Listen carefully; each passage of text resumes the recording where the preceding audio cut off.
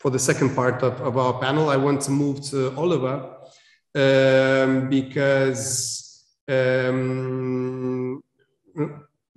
one thing, I have to move to you, and the other thing is I really liked your product when I was, because it was new, it was a new product for me, I didn't know about it. So please, introduce what do you do, and how can you, how do you see your product, adding to the iGaming industry in the regulated market, and the advantages that you can bring. Okay, thanks. I'm Oliver Lietz, CEO and founder of nanocosmos from Berlin. I bring maybe a bit different viewpoint here to the table because we are a technology company in the live streaming industry. We are working with video since 1998, well known as a reliable partner, and received some awards already in the video and broadcast industry. And now for several years, we provide a complete live streaming platform for interactive use cases called nanoStream Cloud. We're completely white label, and our customers run our software under their brands. So these are usually platform operators which embed interactive live streaming into their system, like iGaming, of course, and live casino games, but also live betting, other use cases which create monetized business content like live auctions and webcasts for business and entertainment. So having said that, we see a lot of opportunities for live streaming in the gaming industry. And when it comes to regulated markets, live video somehow creates some more credibility in my opinion. You see real people sitting on a table and a live game running. You see a real life situation. Also having metrics available and the right business insights into the content and your outreach increases the credibility somehow of your and the transparency of your application. So our company not really provides a gaming solution, so we're not directly handling these gaming regulation things. It's more a generic live stream platform, but we still have to care about certain legal issues like content ownership and legal rights of the content, of course, which we handle with protection and security technology around the live stream, but also metrics to have the right insight in where you are more active, where you have more business value and certain areas of the world, and where it's important to maybe invest more into regulation. So what I found interesting was the comments in the former panel, which is somehow pointing to an important fact in my opinion, that regulation is not only a legal issue, but also some kind of reputation based, and of course a political influence, and also cultural background, which is impacting the whole regulation thing. So the whole reputation of the industry is, as we know, not so high compared to other gaming areas like video gaming, which of course also has monetized content like the free-to-play approaches, etc. So it's not too far away in the use case, but the reputation is much lower. So handling that and creating more investment and activities and public affairs, and having a reliable platform running, a transparent platform, things like responsible gaming, increasing kind of the approach of serious games, which get rid of the reputation issues. I think that's would be valuable activities which increase the possibility to also cope in regulated markets better. Okay, understood. So, yeah. Can you please provide some let's say, some examples of what you do? Like, just let's say, let's divide into some sort of products that you can provide. So basically, one is the streaming, let's say, service to what whoever comes to you, or how does it look like? We already spoke about that, but I want the audience to really understand where are you coming from. How does it look like? Because we don't have the presentation here, so yeah. Yeah, so we can pick a video feed from an operator or from a gaming provider. So we would pick up a camera feed from anyone who's sending us a live stream. the platform providers would send this live stream from a table, for example, to us. We do the delivery around the world, and we also have a player software which is running on all browsers. So you can embed this live stream then on any web page, on a gaming web page where you have a live video running. The gaming elements are coming from your specific application in your gaming backend, but the video feed is coming from our platform, and we are somehow hidden as a white label provider on this web page. So the viewers will see the branded game running and the live stream running on that web page. And it's picked up then by our network, which we take care handling going around the world. So it runs on any device. We operate also in very hostile environments, anywhere in bad network situations. Of course, a game should run anywhere, even in a bus or when you commute, that the quality stays as high as possible. You see the game running and you can place your bets. So the interactive component is very important. Needs to be in a low delay situation. Low latency is a very important technical word for this, where you have a low time offset between the camera and the viewer, which needs to be around 1 second end to end. So you can keep in near real time and keep your game running or your bets running near the real time game is running. So that's okay. But so for instance, like, what I hear from you now, like, you already pointed out some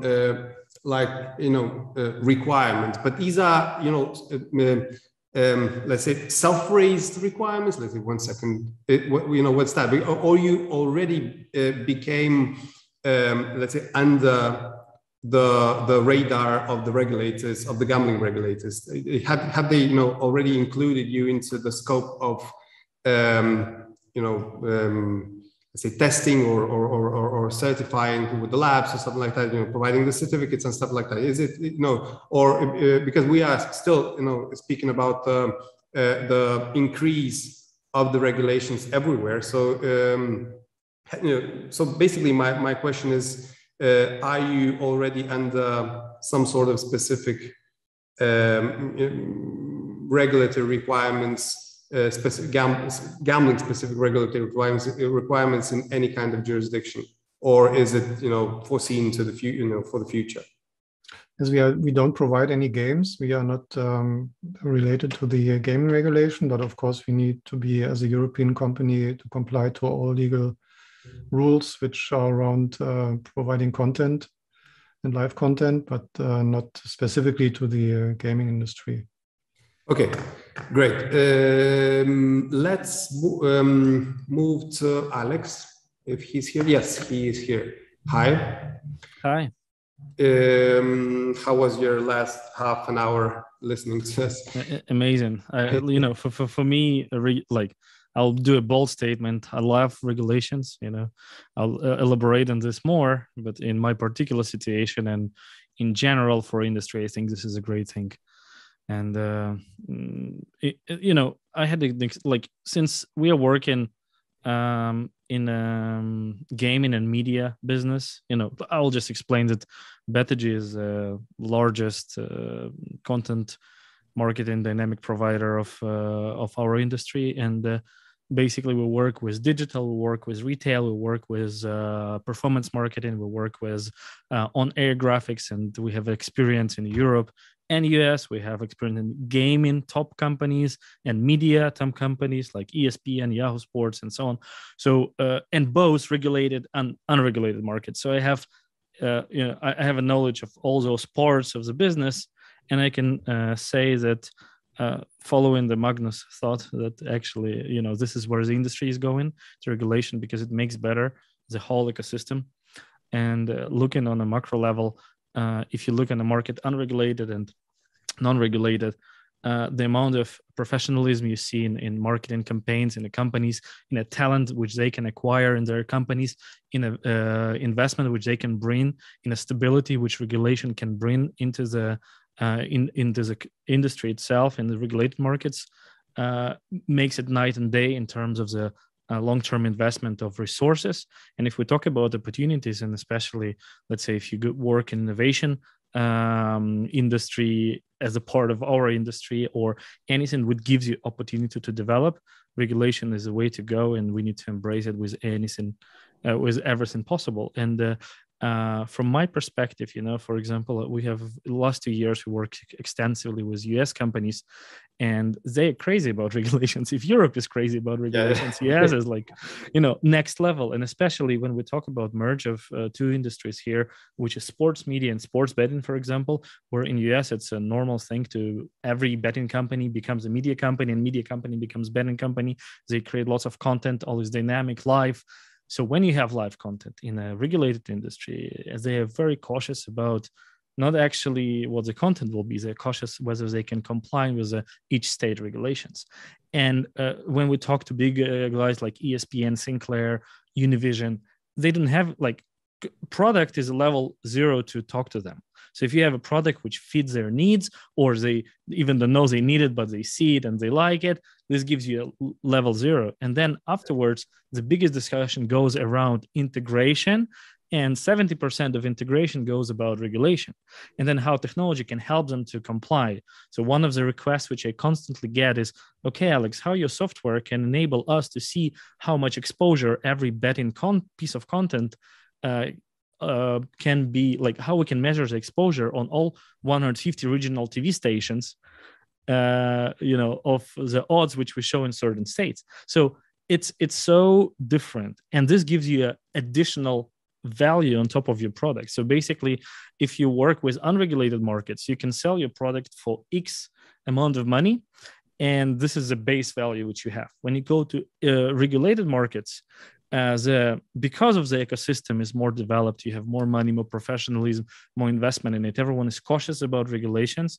Therefore, the price of mistake is higher. Therefore, you can add extra margin on top of your content by providing technological tools to comply with regulations.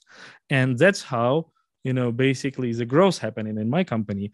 As soon as we moved from a mid-tier clients to top-tier clients, we didn't change the product much. Of course, we do the improvements, but what we upscaled is actually our legal department and how we deal with regulations and what tools we provide our customers with in order to comply with local regulations.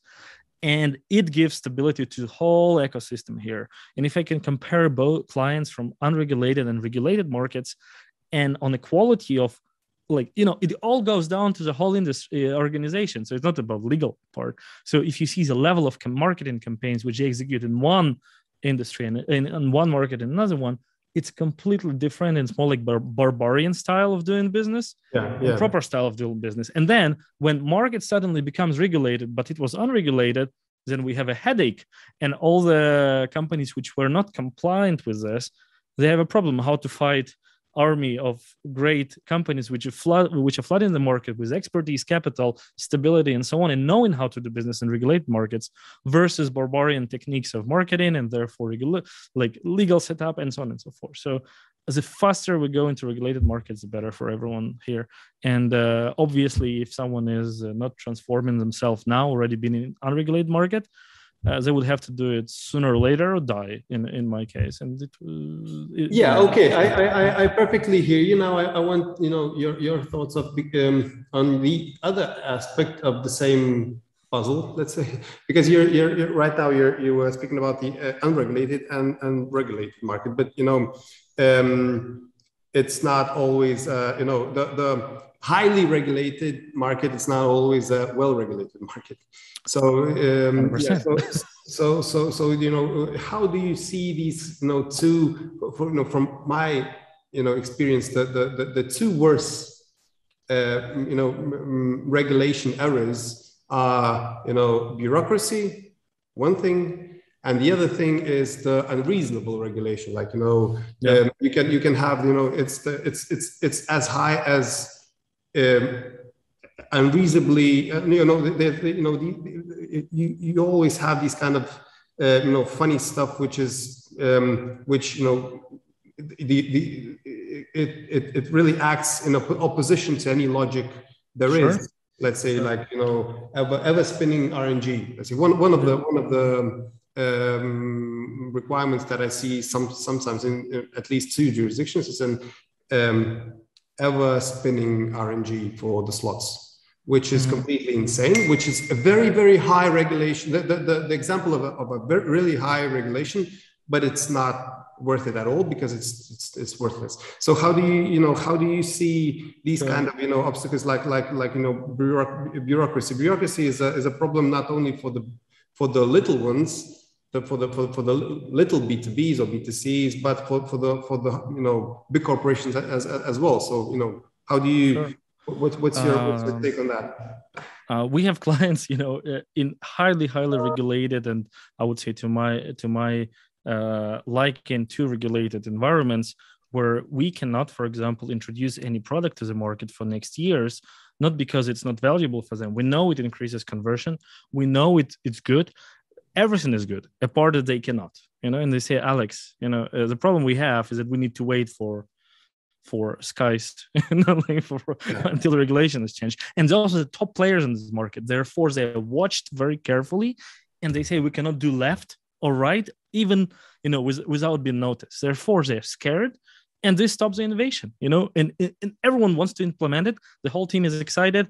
The proof of concept done, everything is done. There's a business data. It makes perfect business sense without actually, possibility to implement it. And this kind of, I don't like stuff. And obviously there is always a balance. It's supposed to be a balance somewhere, because bureaucracy kills innovation, kills the speed.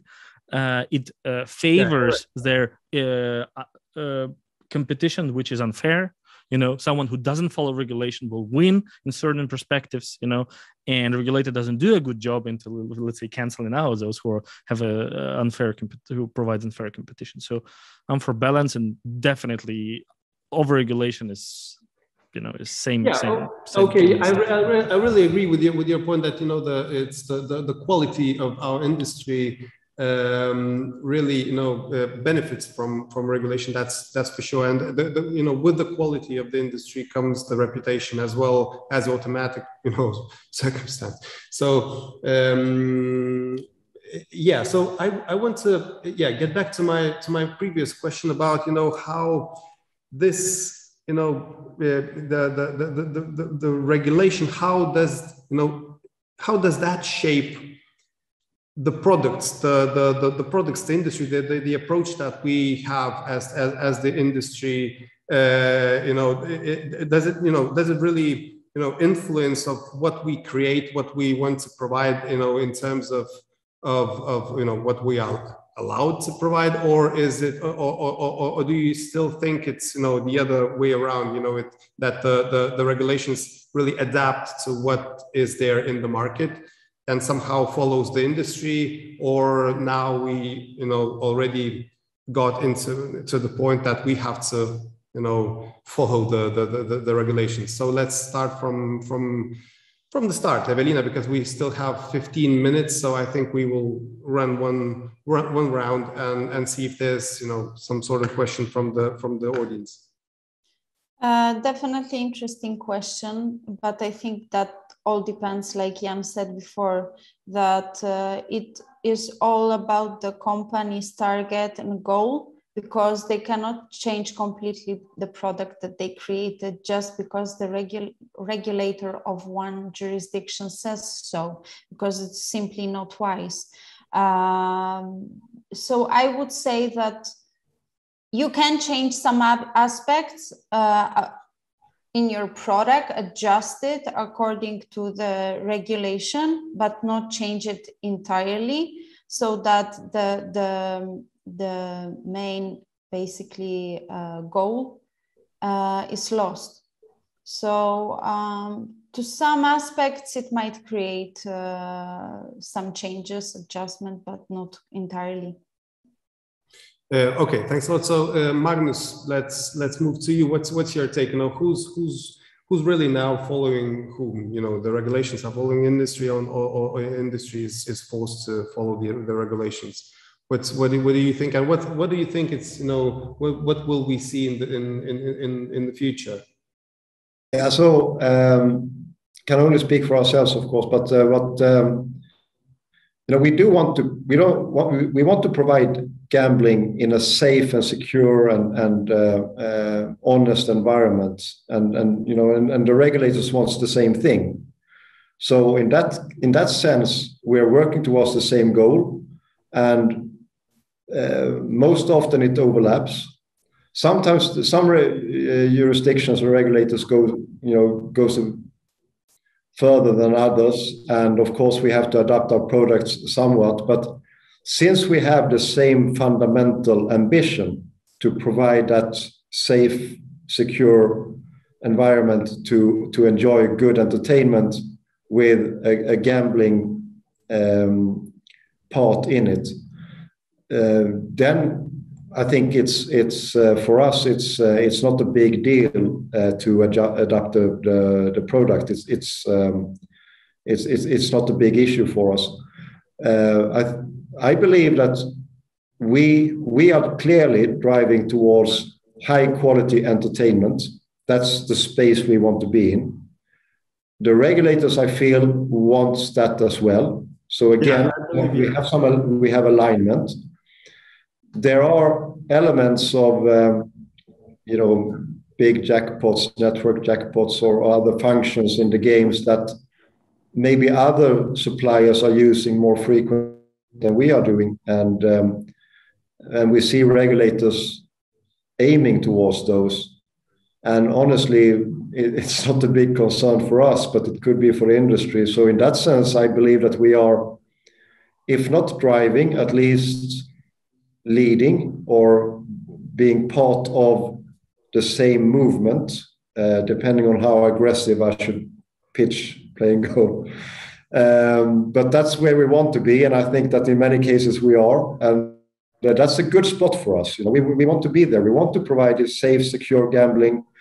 We want to provide high quality entertainment, and that is for the most part rewarded by both operators, players, and regulators. Okay, thanks a lot, Jan. Turning to you with the same thing.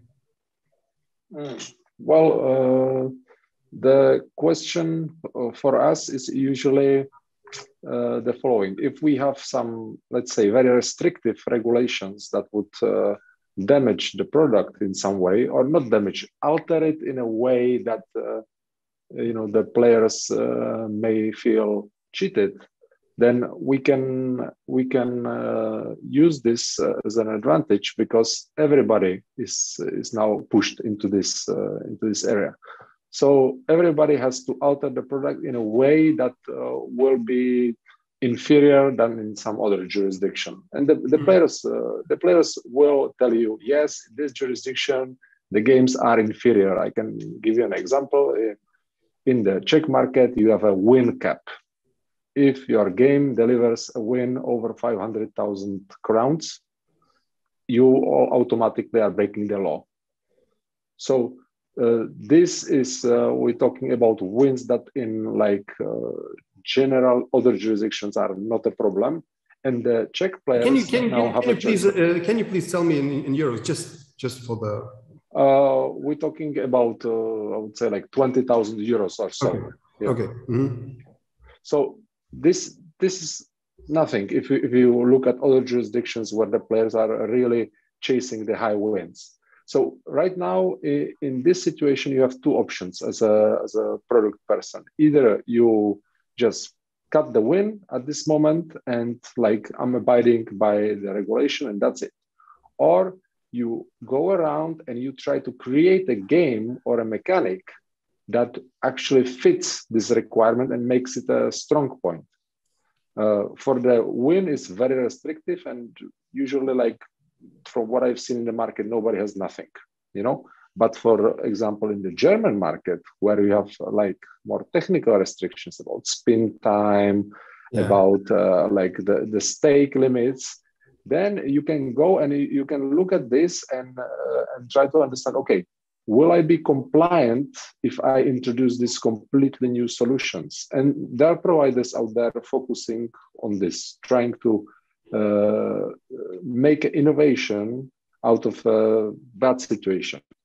So I think this eventually will lead to the regulators shaping the product.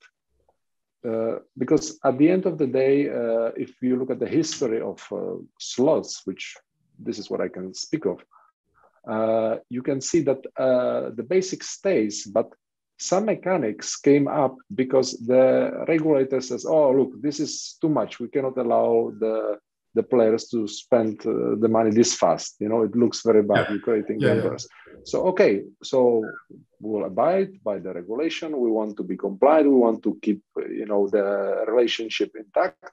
So we're going to introduce a mechanic that doesn't make a fool out of the regulator, but at the same time make it teasing for the player. So I think this is where some companies can really, really win in the markets.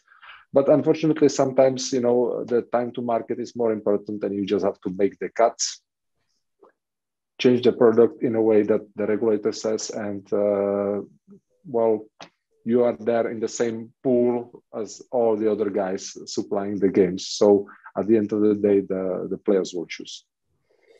Yeah, okay, I see your point, and I really agree with that. And you don't, you know, you and both and Magnus, you are speaking about the maybe more about the technical part, but there's the visual part as well. You know, and it really, you know, the regulations really already it's you know, the visual part has been shaped for a bit of time right now.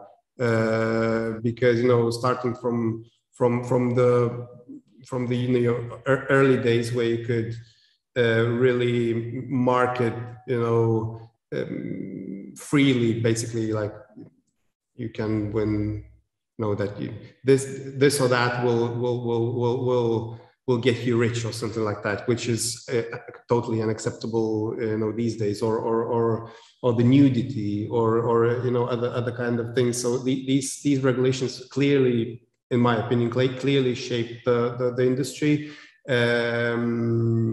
So maybe, no, to the better or worse, that's for people to decide.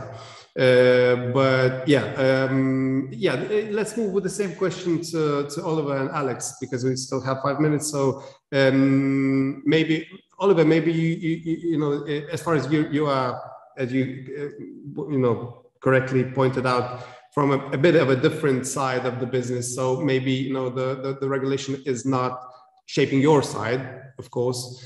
However, maybe you already see, you know, some signs or from the other industry of you know, what's coming there. Yeah, from the obviously the GDPR side of the things, and you know, how do you see it? Of course, regulation influences somehow, as it depends on our customer success. And I think it's all about credibility and trust. So if you create a trustful platform, a trustful game, a safe game environment, I think that's a win-win situation for everyone. And the regulation directly is maybe not always a bad thing. So that might be an unpopular opinion here, but I see also there is, of course, important to keep kids away from certain things, to keep people away from getting addicted and things like that. So, and if providers adapt to that and create serious games, reliable games, a safe platform, trustful business relations, and then it's a mutual benefit, and that creates also more openness by the regulators. So I think everyone has a responsibility here somehow to work on improve that, to be able to enter these markets. And we've seen by opening the regulation a bit, that was, of course, also created by kind of serious, reliable platforms which take care of also these viewpoints somehow. Okay, thanks a lot. And Alex, your take on the same thing. Who's following who and who's shaping what? There's no white or black stuff. I think there's a economic theory which looks at the business as a unit on which forces are pushing, and you have supplier force pushing, so they somehow shape up your business. You have customers which shape up your product and business. You have your employees, you have your shareholders, and one of the important forces which pushes in business is governmental affairs, and of course the regulations. And in every industry, it will be different force pushing from each side. And obviously in our industry, we have a higher force pushing there. Therefore, we cannot say that it's unshapeable. Like, it definitely shapes it in a more so than any other business. So you have a strict limits how your product can look like, how it will, interact with all kind of ecosystems internally and externally in your business. And I think I would say if other businesses, and this is one of the most important ones, because if you assess the risks, say you try to invest in certain business or industry, you assess the risks, governmental risks and regulational risks as the one you cannot control, you have low control over. So you need to adapt, and this is the only way how you can do it. Of course, you can do association and and have a force and so on and so forth, but it's still low level of control over this risk factor or this push force. However, it's everywhere in every industry. We just have a bit more of those, and that's why we have all the conferences. 70% of the conference we usually talk about regulations, not about innovation and everything else or product or marketing or something. We talk about regulations, and this is the way it is. And however, I have a very bright, ending to this, because in my many years of working with designers who need to design, if you don't give a clear brackets to designer, time, what he needs to deliver, and so on, he usually will not deliver. If you give him a clear boundaries, the best designers will survive and deliver the best product they have. And it's not only design. I think it's a whole product. It's anything in business with a clear boundaries, then you have a game of skill and the best will win, So I would say, yes, it does shape more than everything, but I think we can all adapt to this, and move on. Okay, so I just want to add something. Sounds like all our products should be fully customizable and adjustable.